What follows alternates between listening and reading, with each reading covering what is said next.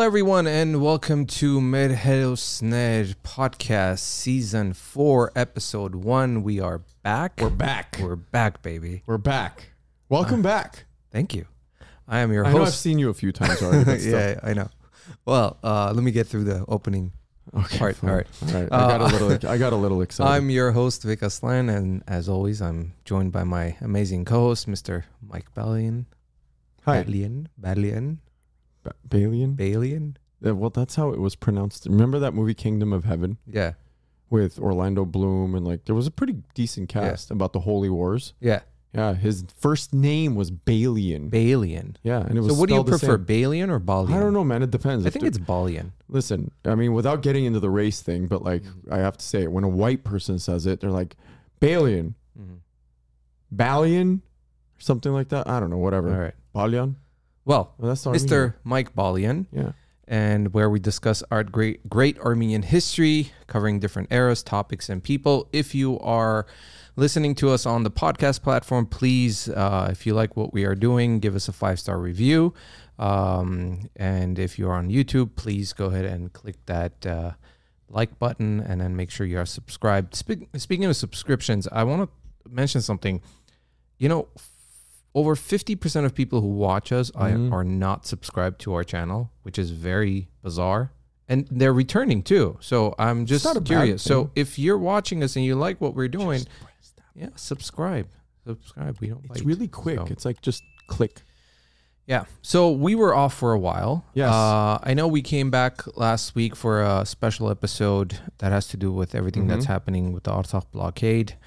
Thank you, everybody who's been watching that. I think we have over 6,000 views on that. It was a great episode. We wanted to bring awareness to what's happening. It's still ongoing. And please, join everyone who is raising their voice about this, bringing attention to it. We're doing our part. Thank you for everyone that turned out on Friday night. Yeah. Because we were talking about that, right? We were there. It was a pretty good turnout, man. Yeah. And we walked. A short walk, but a loud walk. Yeah. A loud walk, Very loud walk. Especially when we went under the overpass. Bridge? Bridge. That was interesting. But yeah, so as you know, I was in Armenia. Yes, sir. For a month. So Vic, what were you up to for the last?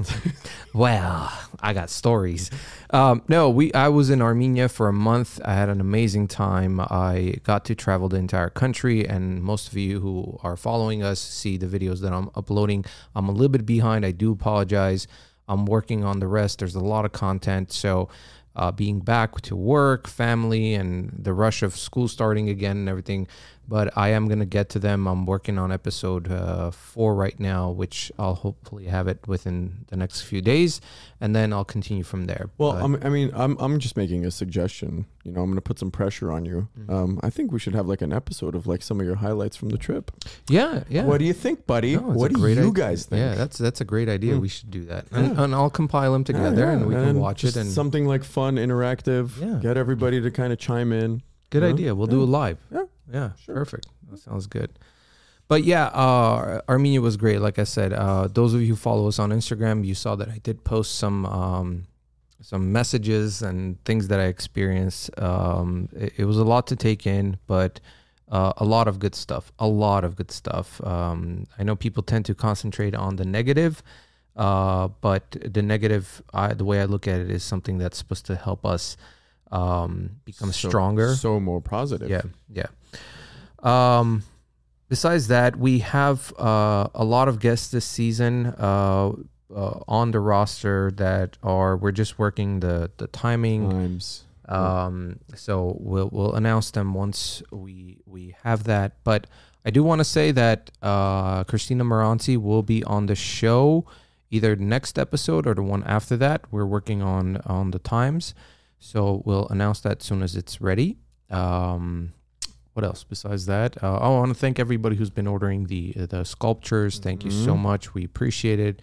Make sure you use that promo code Artsakh, which gives you 10% off. And we also donate a portion of that. We match it basically, and we donate it to support our heroes, Armenia. And we promise there's a couple new ones coming up. Yeah. Mike's working on those. Yeah. Always. Besides that, I'm excited to be back. I miss it. Yeah, man. It's mano a mano. Thursday nights were just not the same. Yeah. For like what, 3 months? I'm sorry. I mean, listen, I filled it with other things. But Yeah. I know you did. Yeah. I was a little bit jealous, but I know. It's okay. But today's episode, we're gonna go back and continue with the chronological order of the stories we were telling, and we're going back and we're gonna talk about King Smbat II. This is the time frame in the late 900s. The Bagratoonis. This is where it's almost coming to the end of the Bagrat. There's a few more kings left after that. The Bagratooni dynasty kind of ends. Yeah. So we're going to cover Smbat. We're going to talk about him and things he did. And, I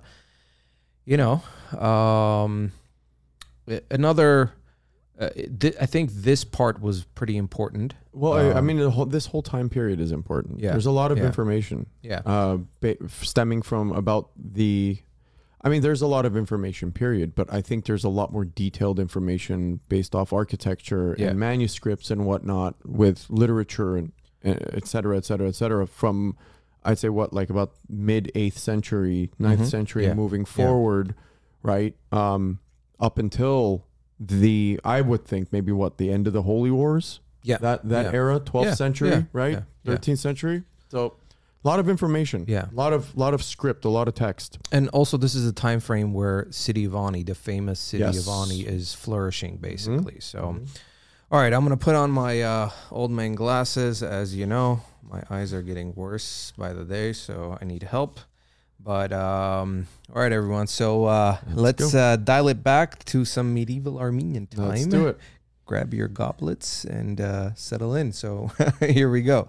So you know that 22-year stretch from 978 to 990? 990. Yeah. Well, it was when King Smbat was the main man in the Bagratooni era of Armenia. And let me tell you, his rule was the moment, basically. Like, let's call it a mic drop. Like a mic drop moment? Yeah. That was that era. That era, yeah.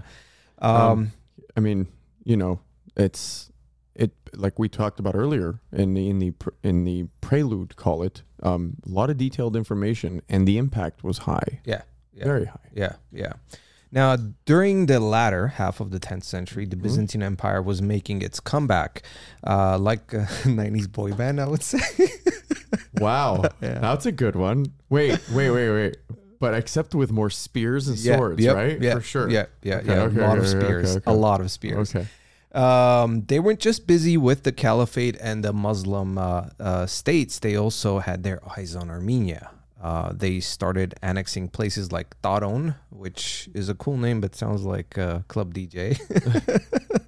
Then more of a... Not the Lemejun place. Yeah. Not the Lemejun place. Okay. Dude, the Lemejun place is great. Yeah, it is really good. Yeah. But listen, historical names. Yeah. This is how historical names work. We've gone through these names, and we're going to make some mistakes today, too. We fumbled a few. Yeah.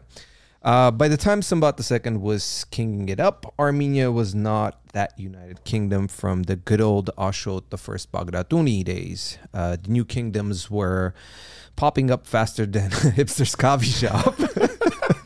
Boy, you came back rejuvenated after Armenia. We had some jokes, We have Vaspurakan Kars during Smbat's reign. Tashid, also going by Tashid Zoraget or Lori. They had a few names. Parisos and Sunik. All names we've talked about before. Yeah. And if you're thinking that sounds like the lineup of a medieval music concert or something like this, then you're not alone. Yeah. Speaking of musical festivals and concerts, what tickets are we buying? No. I've mentioned this. One of my other dreams, besides doing animation and live action, this and that, I really want to bring together an amazing, like a 3-day Armenian music festival. Oh boy! But I want the artists that are playing, taking traditional songs and bringing them to like more modern flair to it. Yeah. There's a lot of bands like that, and it sounds so good. So again, don't steal my idea. All right, Wait till we have a budget. We'll do it. Okay. And make sure you are part of our Patreon and helping us so we can have a budget. Make sure I get in VIP. You know what? I forgot to mention Patreon. We've got quite a few people who have joined Patreon, and I want to thank everybody who has joined us and supporting us. We really appreciate it, guys. Again, it's not much. It's $5. Every penny counts because we take that money and we're using it to all these projects that we're working on. Especially our big project. Forgotten Thrones. We'll update you guys on that. A lot has happened. A lot has changed. All good stuff.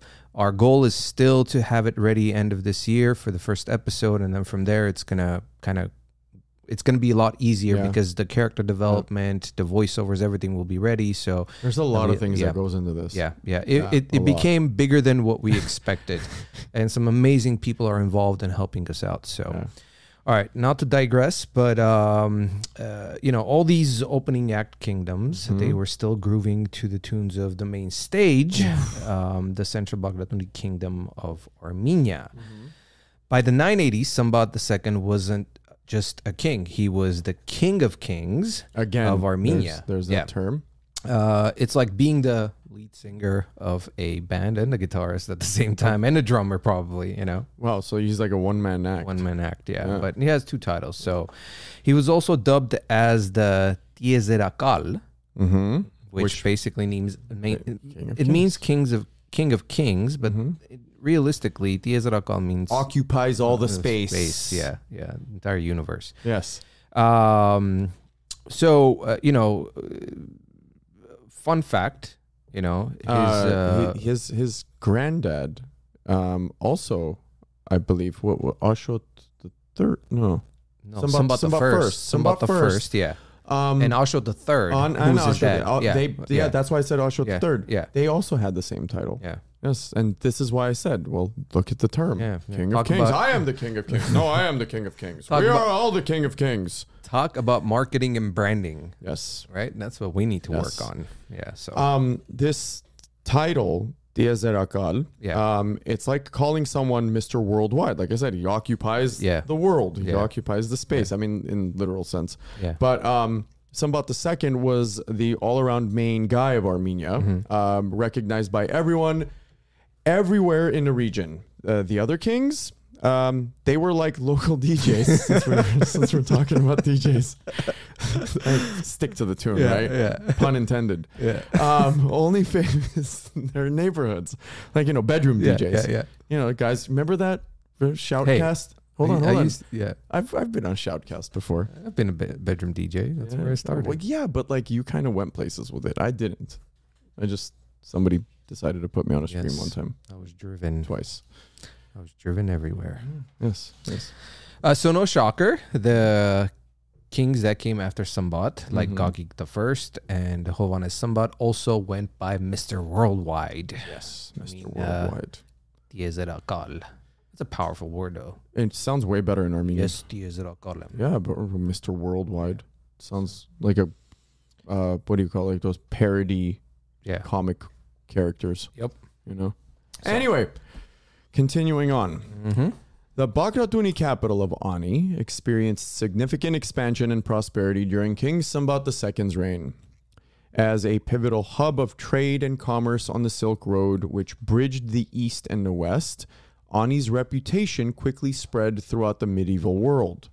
The city's strategic location at key trade junctions undoubtedly contributed to the wealth and strength of the Bagratuni kingdom.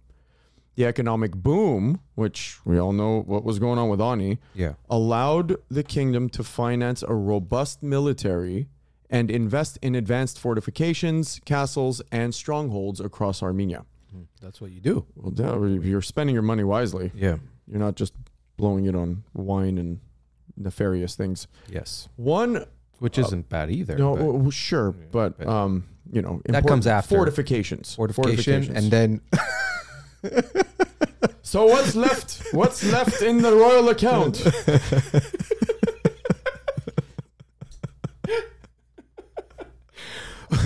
One of King Smbat II's initial undertakings after ascending to the throne was the construction of new expansive walls in Ani.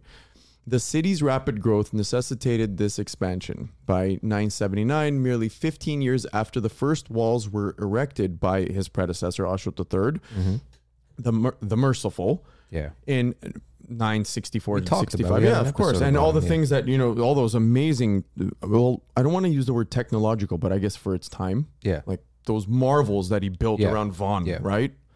And in Van too. Yeah. Literally.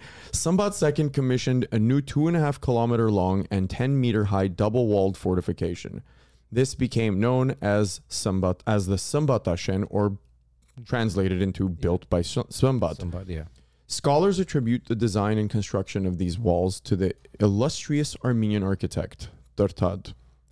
Around 985, Tertad also constructed the patriarchal cathedral in Argina, a suburb of Ani's northern side. Yeah. Furthermore, main churches at the Marmashen, Sanahin, and Harbat monasteries from the latter half of the 10th century are credited to Tertad. Notably, Tertad later designed the magnificent Mother Cathedral of Ani, commissioned by both King Smbat II and his successor and brother, Gagik I, alongside Queen Katranid II. Katranid, do I say it in an American accent? Katranid. Yeah. It's Katranid. King Vasaksuni's daughter, basically. Yeah. The walls were composed of smooth yellow stones, occasionally interspersed with red and black stones that crafted ornate patterns of crosses, swastikas. Again, I have to stress, swastikas, sign of peace, longevity, harmony.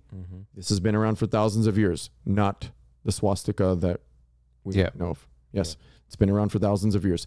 And chessboard designs, as adorned behind... Vic, see? We try our best. We did it. Our makeshift studio. So speaking of studios, sorry. Again, we are working on a new studio, guys. Things got delayed. Cost went up. So we're working on it. We'll get there. So we'll get there. Yeah. We'll get there. We're working on it. We're working on designs. Yeah. Little homey feel to it. Little hint there. Yeah. These walls featured 55 towers. That's a lot. Towers. Yeah. That's a lot. Mostly semicircular, with some square towers. Intricate bas-reliefs adorned the towers and walls, showcasing dragons, eagles, and other symbolic imagery.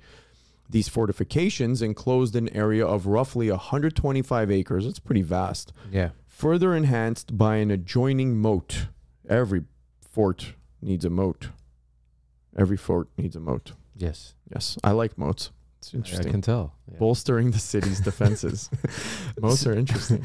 You talk about these walls, like 55 towers, man. Can you imagine the manpower it took to build these? And you've got to build it in a short amount of time frame. Yeah, you've got to build the towers.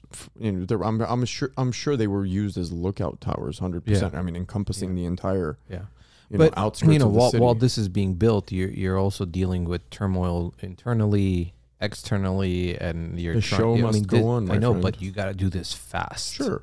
So that's what I'm saying. So imagine the manpower it took to be able to build these. and the resources, right? Because we're talking. We mentioned about how the economy was booming. So imagine the amount of resources they had at their disposal because things were growing so fast and things were moving so fast. Why? Because again, we've talked about this a million times. It was smack dab in the middle of the Silk Road. Yeah. This was literally one of the centers of trade. Yeah. Right? All sorts of merchants from every side was traveling through. Some would settle, some wouldn't. Who knows? Whatever. Yeah. But the bottom line is you had so much resources at your disposal. You're just like, hey, we got to get this done. Yeah. Let's go. Yeah. Let's go. You built the 54th one. We're building another 10 here. Let's go, guys. Yep. Yeah.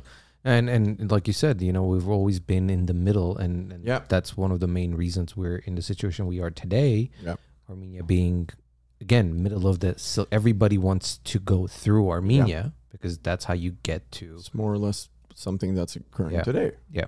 So, Well, among the 14 gates of the Smbat walls, the main, the Vin and Kars gates were particularly grand and served as the primary entrance and exits to the capital. The 11th century Armenian historian Aristakes Lastivartsi, another name we just butchered, or I should say I butchered, detailed these gates were fortified with thick iron plates and reinforced with beams, ensuring they could withstand siege weapons and battering rams.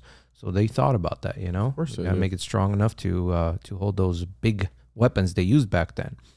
Atop the main gate, the Bagratuni dynasty's coat of arms, a lion beneath a sun disk with a cross, was prominently displayed. Regrettably, the emblem suffered damage during the 1990s restoration works by the Turkish government, which obscured and impaired the original relief. Yeah. Restoration works by the Turkish. I don't even know if you can put those words together. Following the completion of the Smbat walls, King Smbat II commissioned a grand royal palace atop a hill within the capital's citadel. As the primary residence for the royal family and their companions, the palace was an architectural marvel boasting numerous chambers. Well, they needed their VIP. Of course. Yes, that's what the royals do. The grand hall, intended for welcoming esteemed guests, was meticulously crafted with finely cut stone and featured sophisticated carved colonnade.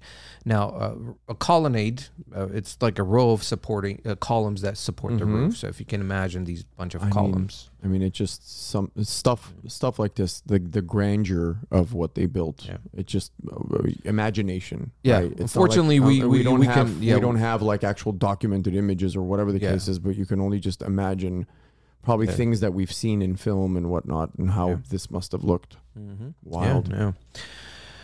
Adjacent rooms displayed exquisite plaster reliefs depicting diverse flora and fauna. Another hall likely used for dining dazzled visitors with walls portraying military scenes overlaid with gold leaf and an intricately carved wooden arched ceiling.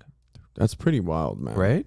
Yeah, stone, wood. That must have been mixture of everything. Amazing. Yeah, must have looked amazing. I'm pretty sure it smelled amazing in there. Well, I mean, the floral 1,000 years ago, woods they used and everything. In 989, King Smbat II entrusted architect Tartat to design the Mother Cathedral of Ani. This magnificent edifice, concluded in 1001 under King Gagik I and Queen Katranit II, stands as the testament of the Armenian medieval architectural prowess. You said her name better than I did.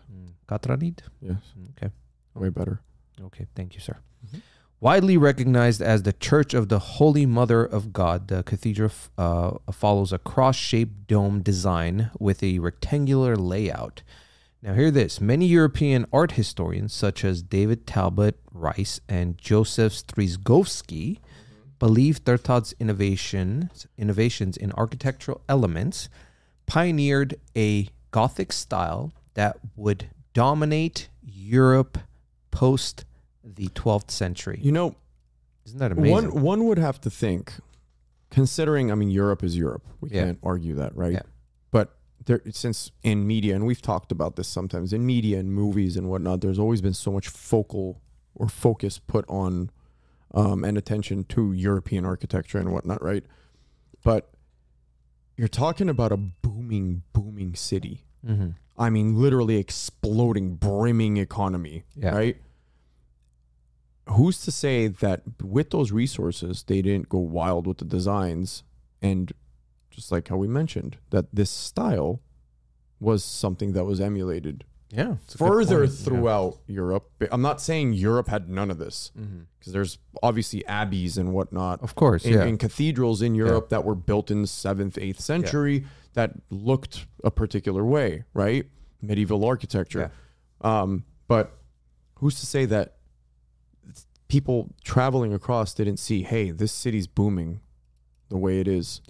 let's copy their architecture because maybe it brings, I mean, who knows, whatever. Yeah. I mean, it kind of happens today, right? No, I agree. Look at Dubai, right? Look at what Vegas is doing and other cities are trying to. Well, obviously they respected his talent and his architectural skills. So, and like you said, it kind of dominated Europe's architectural style in the 12th century, which is a lot later, obviously. Yes, a lot later.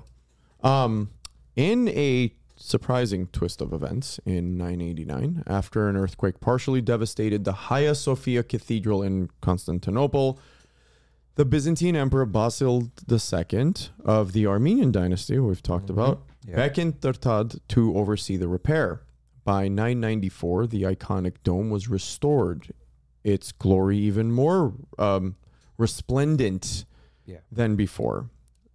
Stepan or Stephen of Taron, also known as Asorik, documented this feat in his Universal History, praising Tertad's unparalleled architectural prowess and noting that the refurbished cathedral surpassed its original splendor. So they outdid themselves. We talked about Asorik many times before. With the Hagia Sophia's restoration accomplished, Tertad redirected his focus to completing the Mother Cathedral in Ani, his most distinguished creation, by 1001. Soon after, he embarked on another ambitious project, the Gagagashen Cathedral in Ani, which was built or worked on between 1001 to about 1005, if I recall correctly.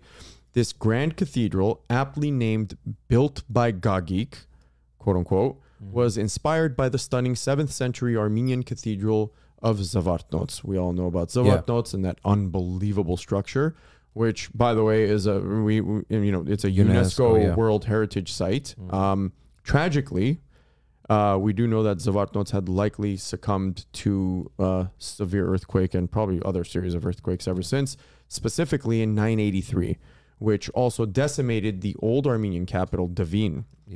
In homage to, or paying homage to Zvartnots, Tertad envisioned a revival, yet chose to construct this reincarnation not in the suburbs of the erstwhile Armenian capital of Vagar-Shapat, but in the heart of Ani. That must have looked unbelievable, man. Because I mean, dude, looking at the ruins of Zvartnots now, that place is still unbelievable looking, man. I mean, you can't. It's still sick looking. It looks like something. Sorry, I'm saying this, but it looks like it's something that's like still like in Egypt or something, but it's in Armenia. Yeah, you know.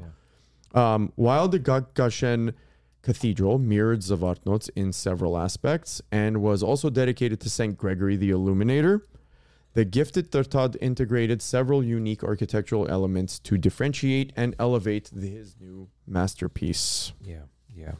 He was a talented man, and a lot of these architectural things that we're mentioning, I got to see. So I was in Hakhbat, Sanahin, one of the most amazing places I've been in the Lori region, and I told you this, what I experienced when I walked into the Hakhbat monastery. My God. And we'll talk about that when we showcase those.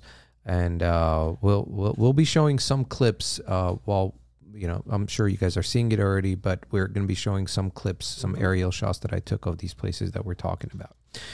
So the architectural marvel of the Gagagashen Cathedral was further heightened by its impressive sculptural component, particularly the nearly in-the-round polychrome statue of its patron, Gagik I Bagratuni. The grandeur of this statue, which depicted the king in a regal purple robe presenting a model of the cathedral, was unlikely any other. Elevated to the north facade, it stood as a testament to the king's monumental contribution. Discovered by Professor Nicholas Marr during the 1905-1906 excavation of Ani, the statue's distinctiveness lies in almost three-dimensional nature, set apart from the cathedral on a niche rather than as a flush relief. So it wasn't, typically they carve it into the they'll carve it into the walls of the cathedral or something, and I saw a lot of that, but this was unique by itself. This this deviation from the conventional can be somewhat linked to the sculpture of King Smbat II and Gurgen I at Hakhbat's Holy Sign Church, although those were arguably more rudimentary in form.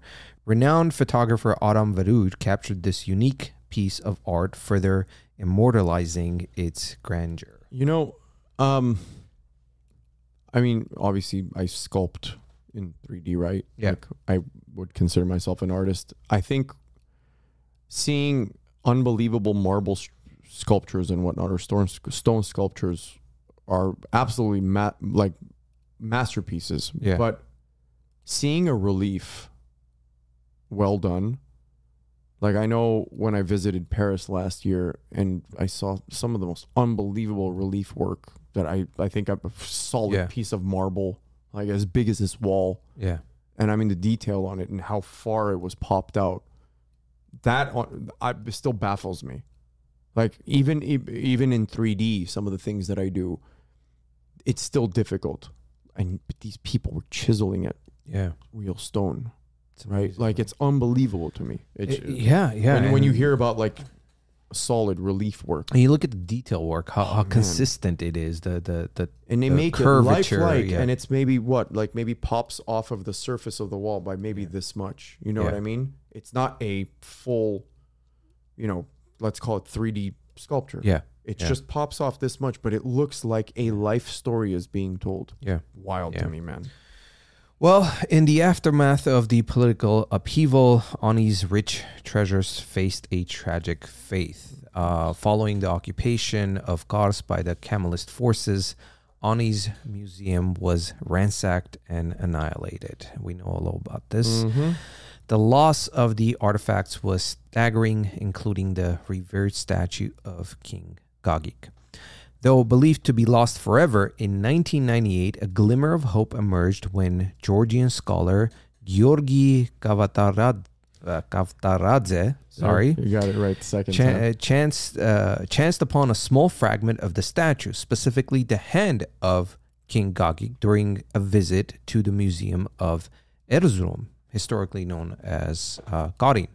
It became evident that the statue had been shattered, with only this minuscule fragment rescued and transported to Erzurum again, unfortunately. The tragic destruction likely dates back to 1920, when General Kazim Karbekir of Mustafa Kemal's forces, notorious for his campaign against the Republic of Armenia, established Erzurum as his operational headquarters. The misrepresentation of these artifacts' significance is another layer of tragedy. Mm-hmm. Instead of recognizing the fragment's historical importance, the local Turkish museum presented it as a part of a fish or a lion statue. A hand. Yeah. As a fish or a lion statue. Yeah. I mean, I don't like to... I'm just going to stop. Yeah. I mean... Stop. The mystery surrounding this journey of this fragmented statue to the museum remains unsolved. Architect Vanik Khachaturian has sculpted the king. That King Kangi statue might have been part of a more extensive ensemble, possibly featuring Queen Katranit II, or even the statue of Christ symbolizing King Gagik, the first offering to the Gerkashen Cathedral. The loss and the subsequent misrepresentation of such invaluable artifacts underscore the tumultuous intersection of art, history, and politics. Well, that went well. Yeah. I mean, listen, we all know what they've done. Before the 1920s, there was at least still a lot of artifacts there, still buildings standing, but we know what the Turkish government did, and we're not, it's not something that, I know people tend to shy away about this, but this is reality. No, Turkish government, they destroyed everything. Masters at rewriting history. Azerbaijan is has done it before, and they did it in Nakhichevan, and they're doing it right now with our, lands in Artsakh. So rewriting history or covering it up with their own things. So. But I digress. Smbat II's consolidation over the castle of Shatik and its essential trade route led to a series of events that would reshape the region's political landscape. While the intra-Bagratuni dispute between Smbat II and Musher, which we have talked about also, was resolved without bloodshed, thanks largely to the diplomatic efforts of David Bagratuni, Musher's decision to involve the Salarid emir, Abul Haya, was a miscalculation with far-reaching consequences. Yeah. As it might have been. Mm-hmm. Well, I mean, we've seen this script many times. Absolutely. So, you know, you trust your foe, yeah, or whatever, but they have their ulterior motives. Of course. Do they not? Yeah. Of course they do. The presence of the Salarid Emir in Armenian territory heralded an era of devastation as Devin fell. To his forces and the countryside bore the brunt of the Salarid incursions. God, they went after everything. The desecration of the monastery of Horomos, particularly the removal of the cross atop the Church of St. John, was symbolic of Abul Haya's intentions towards the Armenian populace. Yet his ambitions were cut short, not by Smbat II or any of the Bagratuni rulers, but by Abdullah al-Shaybani, a Muslim ruler of Ghortan.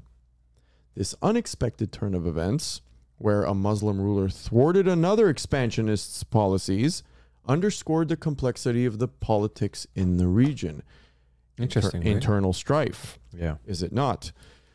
Abdullah's successful confrontation with Abul Haya, sorry guys, follow me here with some of the Middle Eastern names, led to a shift in power dynamics. Devin, which obviously had seen a lot of hardships, as we've talked about, which was central to Armenian heritage and power, was recaptured and added to Abdullah's domain. Now, again, Abul Haya, I know there's Abdullah and then there's Abul Haya. Mm-hmm. Subsequent assassination by his own subordinates was a stark reminder of the perils of overreaching ambition, but that goes on in every kingdom and whatever. Yeah. Interestingly enough, the narrative shared by the Armenian chroniclers regarding Abul Haya's supposed remorse over the desecration of the monastery of Horomos painted a picture of divine retribution. Interesting. Mm-hmm. Resonating with a common motif in medieval chronicles where hubris is met with downfall. This period exemplified the intricacies of alliances, feuds, and the changing political landscape of medieval Armenia. Within this volatile context, religious institutions held significant sway, not only as spiritual centers, but as symbols of power, resistance, and divine judgment. Everything was divine back then. The saga of Smbat II, Musher, and their contemporaries offered a window into the complex interplay of politics, faith, and ambition that shaped the course of Armenian history during the Bagratuni era. One can only imagine that all of these things came into play because, again, I'm not trying to paint my own narrative, but you can only imagine when you have that much money at stake with a trade route hub like Ani and the surrounding areas, everything comes into play. Of course. Everything. I think that's one of the... Just like today. Yeah, but... Just like today with anything else. I mean, that is one of the main reasons to be able to to do this or make a decision to do something like this, right? It's because end of the day, it's wealth that makes you powerful to be able to do the fortifications. Money is the driving factor. Absolutely. There you go. And then everything else kind of becomes like this side play, religion, politics. Yeah, everything. Yeah, everything kind of comes into play with this. And funny enough, this when we do more episodes about the Bagratunis and their entire dynasty, how it comes to an end, you're gonna see how all these decisions came into play. Yeah. And it's the good and bad. And bad. Yes. Yeah. Mostly bad. Well, I'm trying to stay optimistic here. Yeah. Well, it's history. It's done. I know, but still. Don't give it away. Yeah. The 10th century was a period of great turmoil and rapid shifts of power in the Armenian landscape. As Abu Dulaf looked to extend his territories, the changing dynamics between the emerging Rawatid dynasty and existing Salarid dynasty had a ripple effect across Armenian kingdoms, shaping the geopolitical chessboard. The untimely demise of Hussein I, the Rawatid emir, turned the tides in favor of Abu Dulaf, but also prompted him to recess his strategic alliance. Now, recognizing the threat posed by the growing power of the Rawadids, Abu Dulaf, guess what? Turned to King Smbat II, seeking his support. Right? Interesting. The diplomatic mediation by Catholicos Khachik I Asharuni underscores the integral role religious figures played in a political decision-making during that era. It was not just about military might, but also about creating political, social, and religious alliance to maintain stability and resist external threats. And we mentioned this a lot, that how the Catholicos and the church was always involved. They were like a mediator. They were always somehow an advisor. They stuck. Well, I mean, I'm being more negative about it, but they stuck their nose in everything. They had to know everything, right? Because they were viewed differently. I mean, sure. Right now, church and state aren't mixed anymore, but back then they were, tied together. Different topic for a different podcast. Yeah, I guess so. Yeah, but maybe on the Wise Nuts. Yes. Love you guys. The shift in the allegiance to Smbat Sunni after Hussein I's death only highlighted the intricate nature of the alliance during this time. It's interesting. This Abu Dulaf character turning to Smbat for aid, assistance, help, whatever you want to coin it as. Interestingly enough, like, I wonder how bad. I know we only have so much detail that we're going to talk about. How bad was, like, how'd that gloss over with his other Muslim or Islam compatriots? You know what I mean? Like, I'm sure one can only assume. And the same thing, and we're going to mention this, vice versa, right? Of course. I mean, but think about how you can also manipulate that, right? Like, I'm sure we'll probably get to it. But that goes back to also even as the person who's being asked for the aid. It's like, well, wait a minute.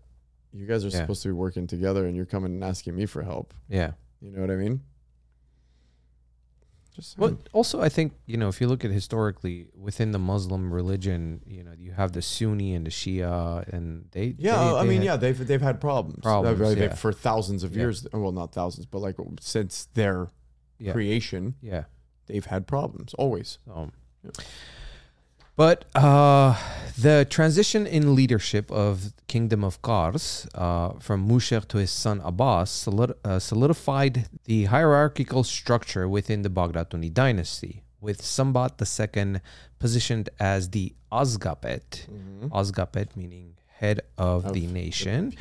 It was clear that while individual Bagratuni rulers held territories and kingdoms, they all ultimately acknowledged the overarching authority of King Smbat II, as asserted by Matthew of Edessa. And this is even before we know when we had divisions between Gagi Kartruni and so many other kingdoms that you had these pockets of division seems to be the part of our factions history. Of kingdoms and things like that. Yeah, they were kind of like obviously it was an ego trip. But at the same time, at the end of the day, they recognize the main kingdom of Armenia. So, I am the king of kings. Here's a crown. There's a crown. What was it? Yusuf. Yusuf. Yeah, Yusuf. That guy. Crown giveaway guy. He was the Oprah of crowns. Yusuf, the crown giver. Yeah. The term Azgapet, while emphasizing Smbat's stature within the dynasty, also symbolically represents the unity of the Armenian nation under the Bagratuni rule. Abbas Bagratuni's rule over Kars was marked by his commitment to ensuring safety within his domain. evidenced by his initiatives to eradicate highway robberies and establish order. So basically, it was like interesting. He was clearing out the roads and all the BS that was going around. I mean, again, Silk Road. There's probably a lot of bad stuff that would go on. Yeah, probably at nights. It's like the train robberies of the Western. Days, that. Yeah. So or things that are happening modern day. So the creation of the Garmaraza Guest Gund, the elite regiment of redcoats, showcased Abbas's commitment to the strengthening his military forces, a key move that likely contributed to his successful rule. Moreover, his establishment of the monastery of Shirimk further solidified his commitment to not just political and military power, but also to religious and cultural prosperity. I'd like to know what this Garmara's Guest Gund looked like what they would wear. Well, I said red coats. Yeah, but I mean red coats. It's a broad brush to paint with, But like I'd be curious back then in this time era what they actually looked like. Like what was the red coat about it? Like what did they wear? Like I wish. I mean, if we can find there's something it has to be, right? I'm not kidding. I would kill when we were looking into this. I was like trying to imagine what they would look like. Yeah, it's just my imagination, but I'd love to see what these guys would look like. They sound pretty damn awesome. Yeah, we can ask. Not the British redcoats. Not the British redcoats. We can ask Mid-Journey. God. Enough. No, don't do that. Don't ask me. There's probably somebody typing right now. Yeah. Like prompt. Garmara's Guest Gund. With 6 fingers. Wow. Anyway, the evolving geopolitical narratives of the 10th century, from the Rawadids and the Salarids to the Bakraduni dynasty, reveal a tapestry of power struggles, alliances, betrayals, and moments of diplomatic wisdom. Of course, diplomatic wisdom had to come into play because this is just too much going on, right? Of course. From too many different sides. As dynasties rose and fell, and as leaders sought to extend their territories, it became clear that the survival and prosperity of the kingdom were not just about military might, but also the ability to form strategic alliances, respect religious traditions, and ensure the well-being of the populace. Yeah. Sounds like they got all the grounds covered. The intricate tapestry of Armenian political and cultural heritage during the reign of Smbat II's time brings forth the complexities of a landscape marked by power struggles, familial alliances, and the interplay of art, religion, and statecraft. Yeah. I mean, everything bled into everything. Yeah. Well, I mean, that when you're talking about alliances, once that friendship is established, let's call it friendship, then, everything else kind of starts mingling. It has to. Together. I mean, so I'm sure it was probably like some of the more intricate things discussed. Yeah.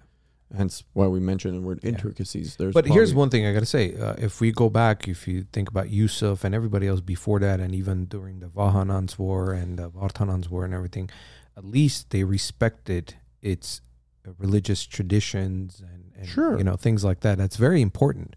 You had to, because again, that area, it's just the area had so much going on. You had the rise of Islam. Yeah. At this point, maybe 200 or 300 years? Right? A lot of caliphates that happened. It was all about getting rid of Christianity from the Armenians, right? But there seems to be some sort of, I guess, push to maybe be cohesive in some way, shape, or form. And again, I would assume that the economic structure was the driving factor. Yeah. Hey, we can all make money here.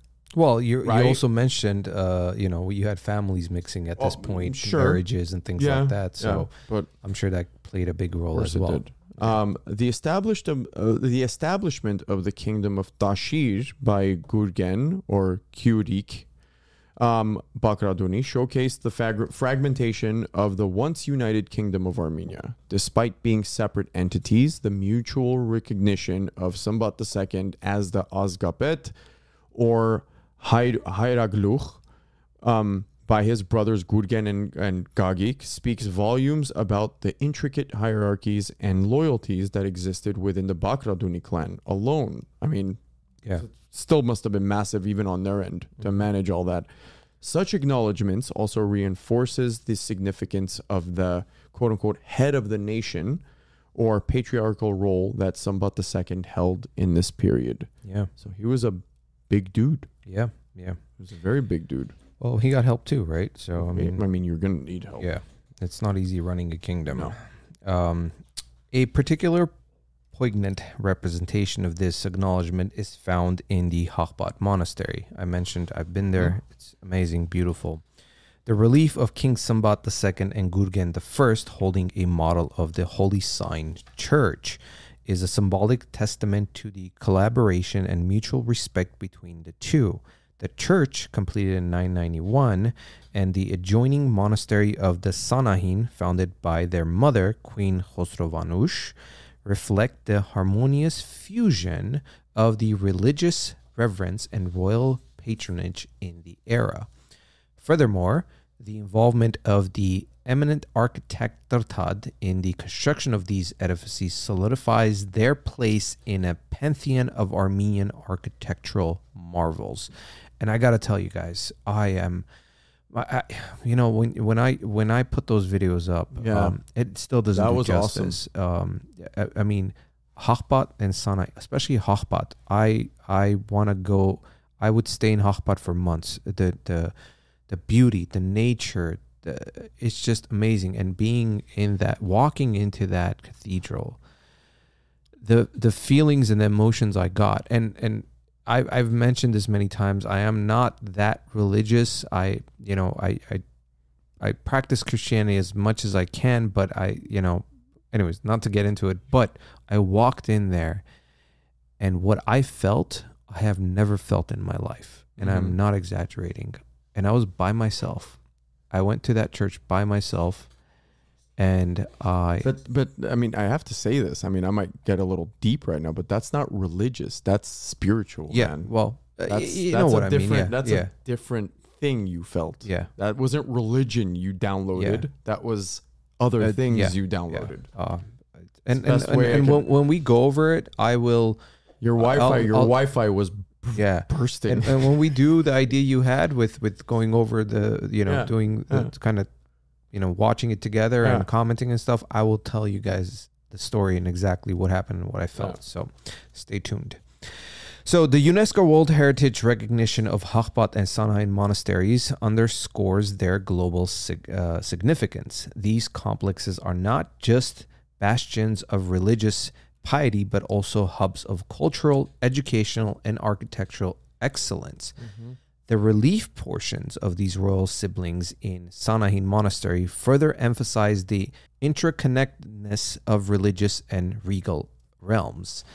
Now, Sanahin's transformation into a bishopric seat in 979 and its subsequent prominence as an educational center. By the way, all this stuff is written over there that we're talking about.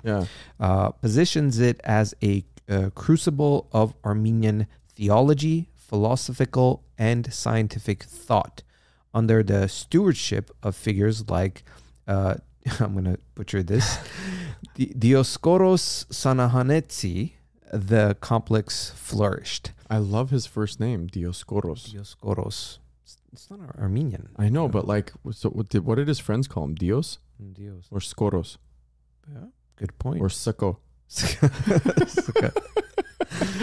The library's expensive collection, the scriptorium's contributions, and the presence of luminaries like Anania Sanahensi, and Hakop Garapensi showcase Sanahin's pivotal role in the cultural and intellectual evolution of Armenia.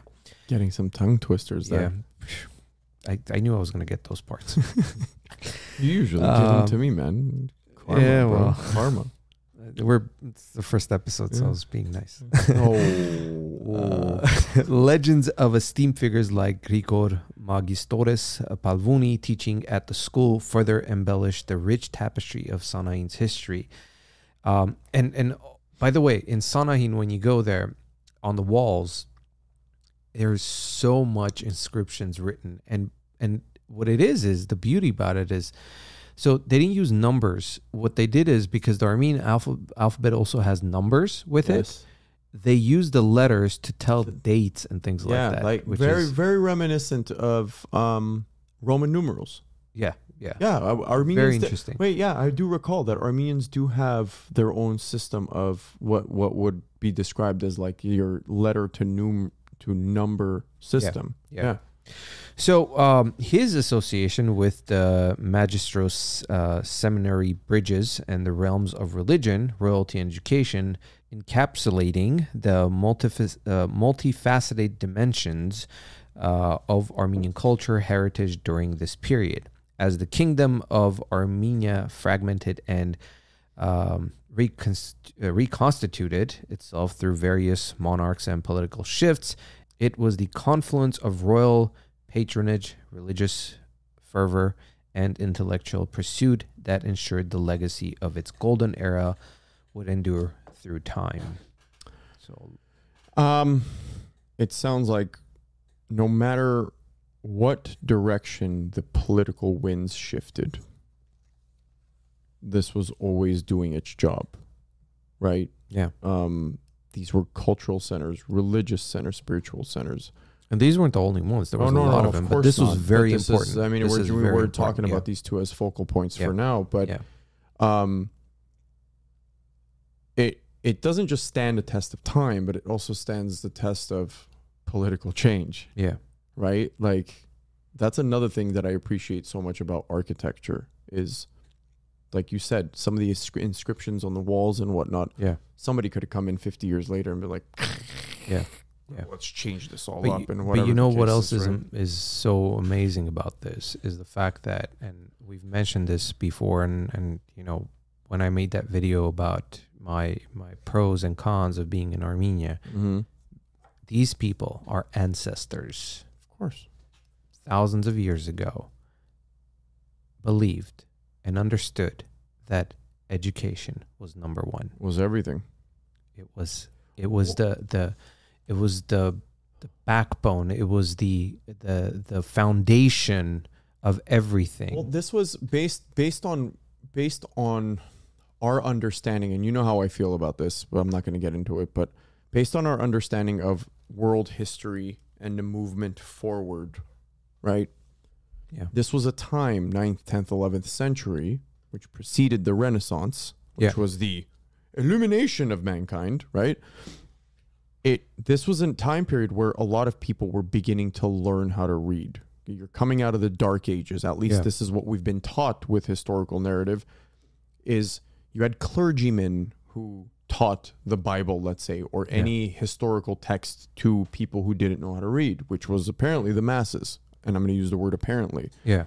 But this was, like you said, education. This was a time of people getting educated and enlightened, which then, of course, led into eventually the Renaissance era, right? Yeah. So anyway, moving on. The establishment of the kingdom of Tashir under Gurgen and the subsequent proclamations of kingdoms in Parissos and Syunik bear testament to the tumultuous state of Armenian politics during the latter part of the 10th century. The fragmentation of the once cohesive kingdom of Armenia can be attributed to both internal and external pressures, of course, that influenced the region's political milieu, let's call it that. The rise of Gurgen and his desire to proclaim himself as king was, much like his uncle Mushagh, portrays the ambitions of local rulers who, sensing the central authority's weakness, aspired for more independence and control. Of course. Well, I mean, that's the local DJs trying to be the top DJ. I want more listeners. Such aspirations were not confined to Tashir, of course. They were a recurring theme across the Armenian highlands. This fragmentation was further amplified with Senekerim Sevada's declaration of kingship in Parissos. The timing of these secessionist moves often corresponded with the larger political disturbances faced by Smbat II. God, even in a time of bloom, like you still had some sort of power struggle. Like people weren't happy. Like, oh, we need to protest things. Well, I mean, again, I personally think it's just greed. That's all it is. I mean, you know, it's like, why should one king get all the wealth and all the thing? You know, because don't forget, they're small kings themselves, right? Yeah, so they're like, it's a power grab, power struggle, not power grab, power struggle. But listen, hold on. Before power grab, I just want to understand. I want to put myself in that position. Okay, so you have the King of Kings, and you yourself are the sub king of this area. Okay. I mean, you have to be content with what you have and the position you're at. And you know, obviously, you know, to become the next king, you can't, because if somebody has a son or a brother or whatever, the lineage goes that way, right? So, but still, it's like to go against your nation, your kingdom. I don't know. Maybe I'm a different. I just don't see it. That part of the greed just baffles me. Like, this goes into that saying, you know, you give your hand, they'll take your arm. Yeah. Right. So, who's to say? And this is all, of course, assumption and opinion of something that occurred 1,000 years ago. We don't know everyday details, obviously, but who's to say that maybe there were some particular areas that we're not discussing, obviously, in what we're talking about today, where maybe they were neglected to some degree. Some other township got a little bit more, and this township didn't. So now they have a problem. Well, why did that person get this and we didn't get this? Right? Like now you're starting to deal with particularities. No, I get it, but still, you know, we don't know the details. To secede from the kingdom, like, come on. It must have been serious. It must have been serious, right? Well, anyway, continuing. As Smbat grappled with these issues and external threats, like the Saladid invasion, internal fractions gained momentum, as we're discussing. The alignment of secessionist kings with external entities. Secessionist kings. How many of them were they? External entities such as Adud Aldwala. Yeah, sorry. Hold on. Let me say that again. Adud Aldwala. Yep. Of the Buyid dynasty of Iran's highlights. Sorry, my Iranian compatriots for butchering that name. The complex web of alliances that emerged in this era, many aimed at diminishing the influence of Smbat II, of course, because he had a lot of governing control over things, right? The guy was on top of his stuff. Yeah. Furthermore, the formation of the Sunni kingdom in the backdrop of the Saladid invasion exemplifies the opportunistic nature of regional lords during times of external strife. Just pounce on weakness, right? Like any like water. Yep. Like find that crack. Looking for that opportunity. Yeah, find that crack. Yeah. The inability of Smbat II to counter these internal challenges during times of external invasions provides a stark contrast to the unity that once characterized Armenia. We are living through this right now. We're always living through it. I'm sorry to bring today into part of history, but we've last episode we talked about this division within our culture, our nation, our kingdoms has always been the downfall. And that is why we went from these mass landscapes that are Armenian to what we are today. And now we're fighting for a tiny piece of historical land that has always been Armenian land. And even today, you see the division. I mean, the amount of political parties there are in Armenia, the opposition to what they are doing, to what the government's doing, to what's happening in Artsakh. It's like a script that what we're reading right now is pretty much repeating itself. It's history repeating itself. It always has. This is again, because of an outside force. Always. And that's another topic for another type of podcast too. Yeah. But again, it's the same thing over and over. This is happening 1,100 years ago, guys.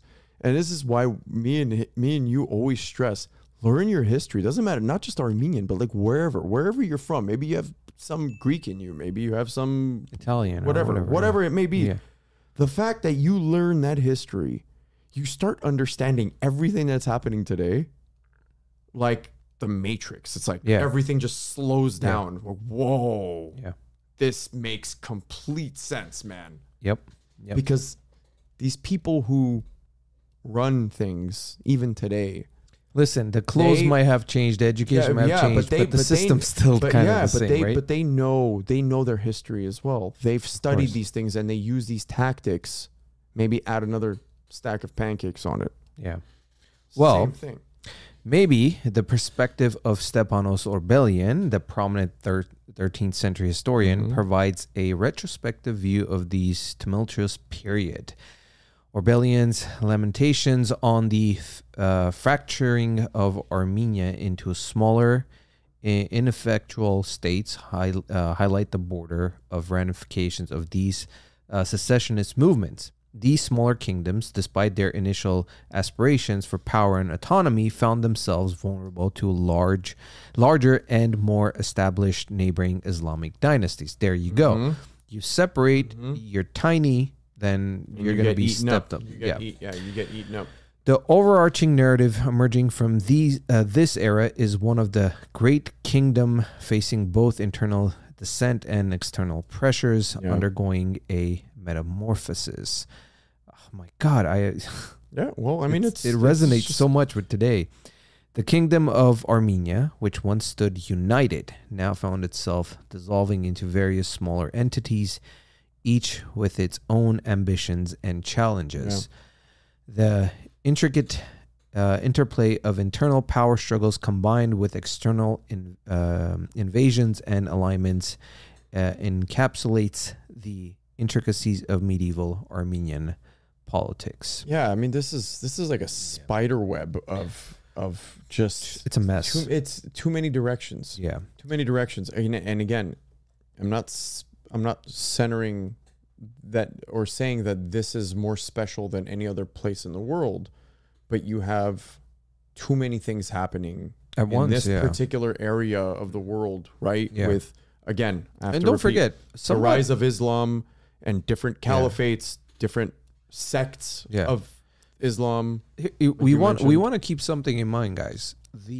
This is all taking place in a 20-year period. Yeah. So imagine how much happened. I mean, 20 years is not that long. In hindsight, it kind of is. Well, but all of these changes happening in 20 years, it's a lot. Yeah. It's a lot. You know, at least in my opinion. It's like building 55 towers. Yeah. Yeah. So the delicate balance between religious legitimacy, political ambition, and the struggles for regional supremacy continued to dominate the Armenian political landscape. While it was not unusual for feudal entities in the Middle Ages to seek external alliance, the turning of Armenian lords to Muslim emirs, bypassing their own religious and cultural traditions, exemplifies the lengths to which they went to secure their aspirations. Ouch. That is... Ouch. Wow. This was the situation Smbat II found himself in. Poor king. By seeking the blessing of the Rawadid Emir Abul Hajjah Hussein I and the Buyid Emir Abdul al-Dawal for his kingship, he knowingly traded legitimacy in the eyes of the Armenian church and the Armenian political establishment for potential stability in power. Yeah. Such choices were not without their cost, as highlighted by the backlash he faced for turning away from traditional Armenian coronation rites. In the political climate of the day, these perceived betrayals of Armenian traditions and alignment with foreign powers, especially from rival religious domains, was not taken lightly. No. I mean, it sounds devastating just talking about it now. Yeah.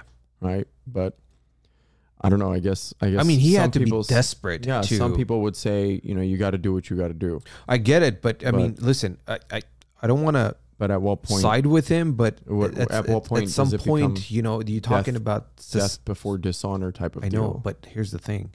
Again, not to side with him, but again, we don't know what he was thinking, what was happening, what type of relationships he had. But I'm not criticizing. You have a kingdom, and then all of a sudden you have all these secessions happening, and you're at the point where we don't know how many collapse. So he made a decision.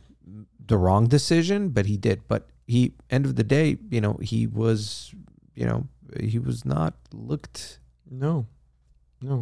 favorable. No, so at all. Gagik Artruni's earlier precedents in Vaspurakan gave a clear indication that seeking foreign validation for one's rule, especially outside of Armenian right, as we were discussing, was fraught with challenges, to say the least. While it could bring temporary power and perhaps even some form of stability, it came at the cost of aligning or alienating key sections of the Armenian establishment. Yeah.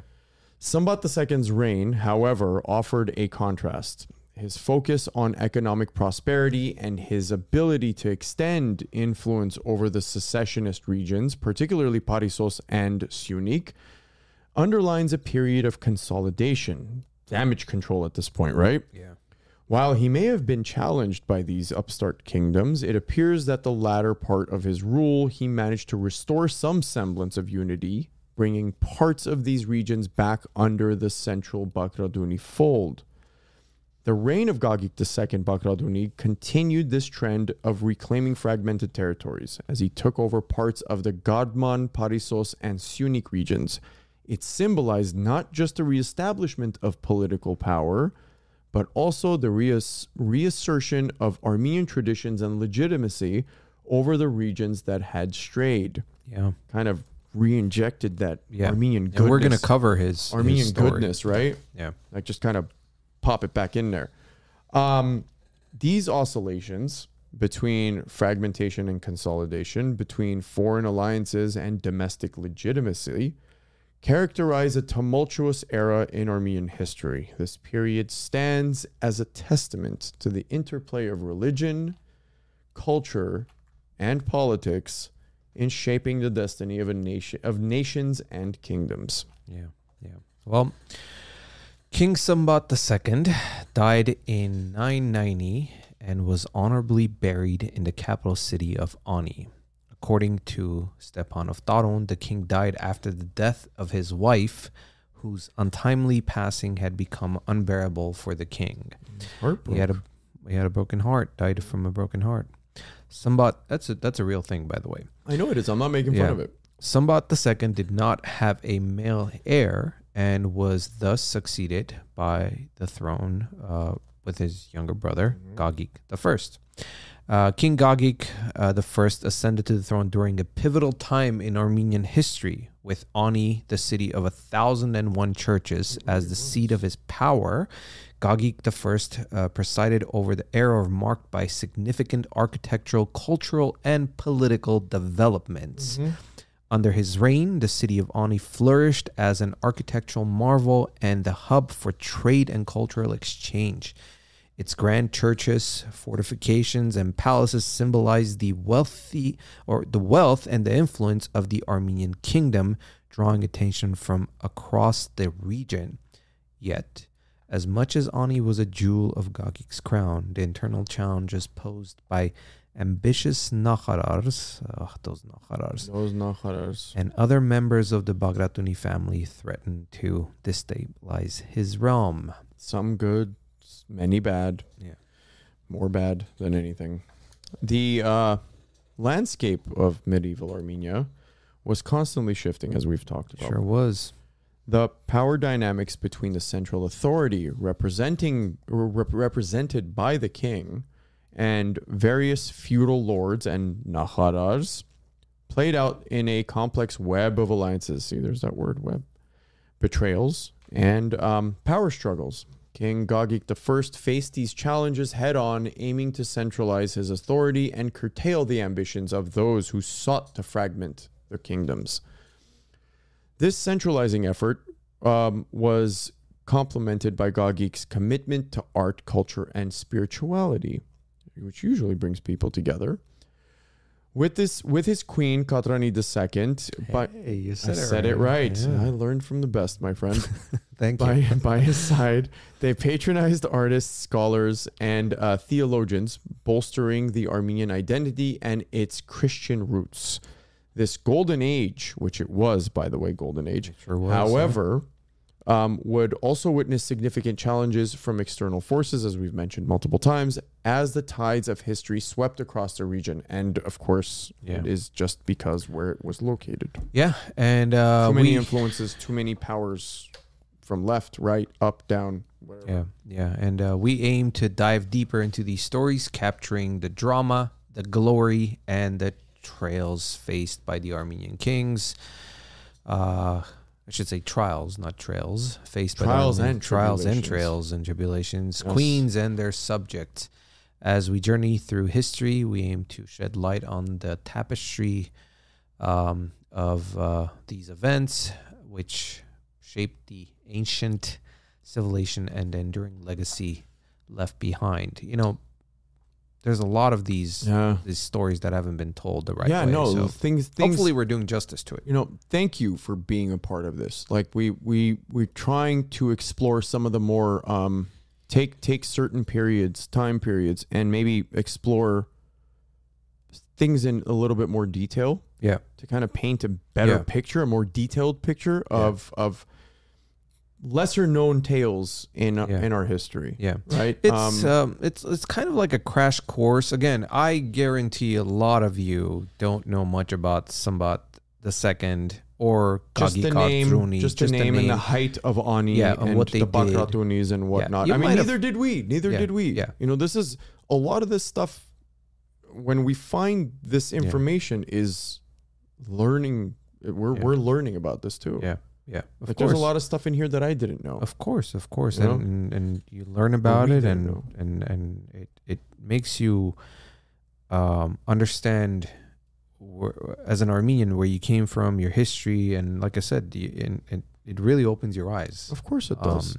So stay tuned. We got more coming up. A lot more content to bring to you guys. We're doing our best to get to not paint with as broad a brush as sometimes historical narratives can tend to do. Of course.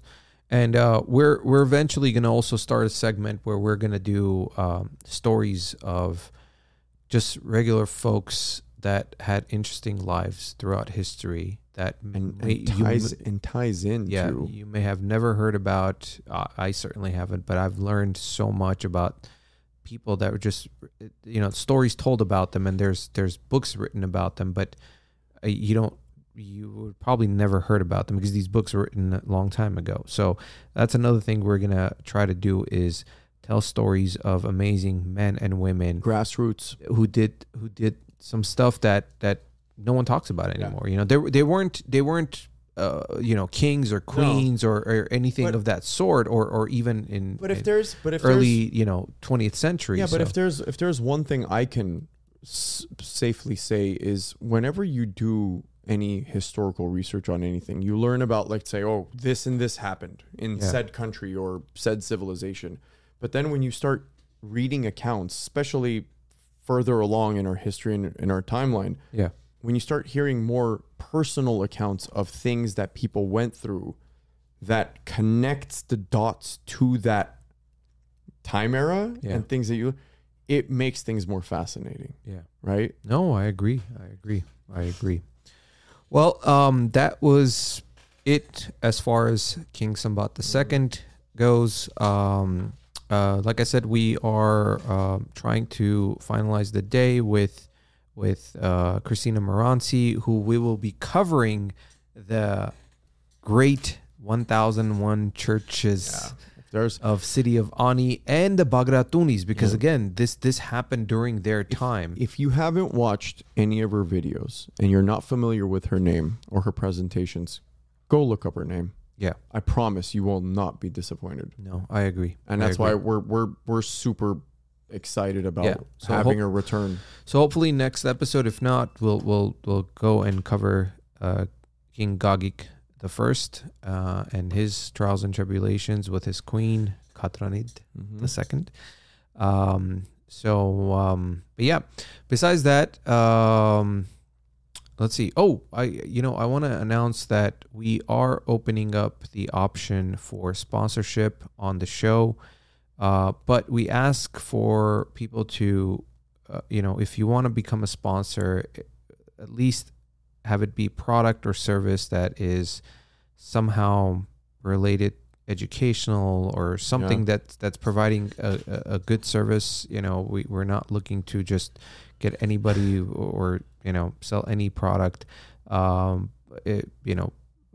If you have something that you feel that is going to help in the educational space, educational space, cultural, anything of that sort, reach out to us. You can email us at pod@merherosner.com or messages on Instagram, and we'll definitely respond and let you know how it works. Besides that, am I missing anything? No. Oh, we're on Threads now, so follow us at Mer Herosner. We are? Yep. I didn't tell you, but we're on Threads, so follow us. I haven't even posted anything. We're not on X. We are on X. I know. But hold on. I just wanted to say it. I know it's weird saying Twitter. X. Yeah. The Bluebird. Yeah. But that's pretty much it. Hope you guys enjoyed this, and welcome back. Yeah, welcome back. Season 4 is launching, taking off. I'm not going to sing it. You're not? No. I already sang it to you yesterday. Okay. All right. So maybe next time. As we always say at the end of the show, respect one another. Love one another. Until the next episode, take care of yourselves.